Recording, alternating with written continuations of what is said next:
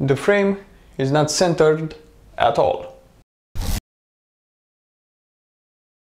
Hi there guys and girls, my name is Dan from geekchronicles.ro and today I present to you a new clip. In today's clip I want to discuss about the perfect machine to run Home Assistant on. Let's start from the beginning. I first started my journey with Home Assistant a few years back, and back then I've used a Raspberry Pi, the Model 3 I guess it was, revision B, something like that. That didn't run well at all. Because of the low read and write speeds of the SD card, my Home Assistant instance will more often than not crash, freeze. After a few months of frustration, I've decided to migrate to a different type of machine. And because at the beginning of 2022, I guess, because I have somewhat of a limited budget, I've started to look at second-hand computers, more precisely at decommissioned tiny computers that were used mainly by businesses across Europe for different applications. So I bought an HP T630. It had a quad-core AMD CPU, 4 gigs of RAM, 2 M.2 slots, one SATA slot for a 2.5-inch drive, and a ton of USBs. This ran without any problems Home Assistant inside of Docker, but as I started to add more and more applications and services to my Docker instance, I needed an upgrade.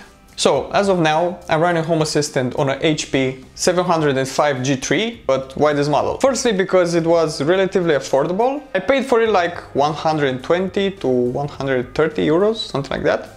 It has a newer generation quad-core AMD CPU, 8 gigs of RAM, one 2.5-inch SSD, 2 M.2 slots for future expansion, some DisplayPort outputs, and again, a lot of USB ports. Not only that this tiny computer has a lot of ports that you can interface with it, but also it's like 5 times or so faster than a Raspberry Pi 4. To be honest, all this processing power is a little bit unnecessary, but because I'm running Home Assistant inside of Docker, and most certainly in the near future I will add more and more containers to it, I really don't want the Home Assistant performance to dip just because of that. Besides, in IT, it's always great to have a little bit more headroom than no headroom at all. It's really hot in here.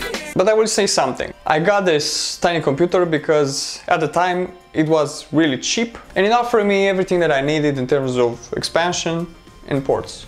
But if I have to choose again, will I still choose this tiny computer? The answer is no. The problem with this AMD chip, and also these ones, is that they get really hot. They do not consume a lot of power in idle, but they really do get hot. That's not really a problem, let's say, because they are way below the maximum TDP, but too many buts here. If you are interested in a more silent computer, this won't be it. In my case, I have the computer in the hallway, so it doesn't bother me at all. If you stand next to it, it can get at times a little bit loud. That's why if you now are looking to get a second-hand tiny computer from decommissioned hardware, my advice to you is to go with the Intel CPU, 6th or 7th generation, the Model T CPU, because the T branded CPUs from Intel use only around 35 watts of power. And for Home Assistant or other small projects that you will have, it will be more than enough processing power. And also the Intel CPUs don't get that loud, so that's a plus in my book.